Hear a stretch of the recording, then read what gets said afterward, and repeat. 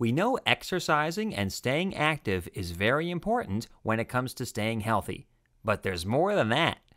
We're about to look at something you need to put into your body to stay healthy: water.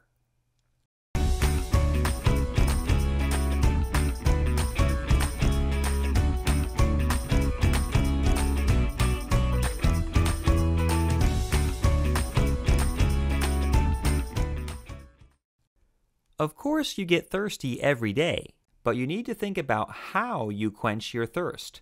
Water is always a great choice, especially when you're exercising. This is because when you exercise, your body sweats to keep you cool.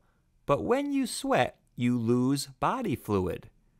When you have water, this replaces your body fluid and keeps your body from overheating. Here are some other good things water does for your body. Water can give you energy. Water can keep your heart healthy. Water is great for your skin. Water lowers your risk of some diseases. And water can even help your brain focus.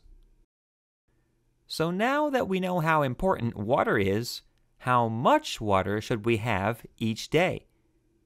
For children around 4 to 8 years old, it's good to take about 6 cups of water daily. How much is a cup?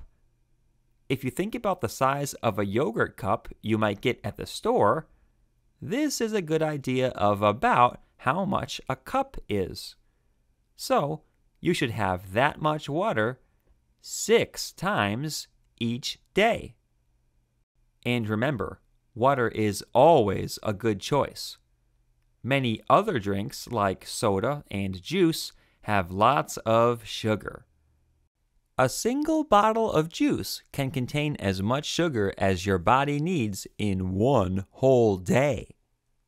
And a bottle of soda has much more sugar than you need in one day. Water, however, is refreshing, and you can drink lots of it without worrying about a negative effect on your body.